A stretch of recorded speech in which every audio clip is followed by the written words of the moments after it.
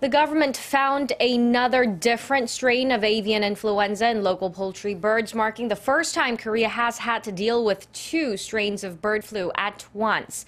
The Agriculture Ministry says the H5N8 strain was found last week at a chicken farm in Anseong, Gyeonggi-do Province, about 80 kilometers south of Seoul.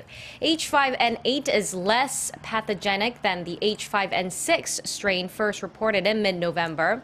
Experts claim it will be difficult to contain both strains at once, especially in the cold winter months, and with new reports of H5N6 still coming in. Quarantine officials have already culled more than 14 million birds and plan to dispose of 3 million more in the coming days.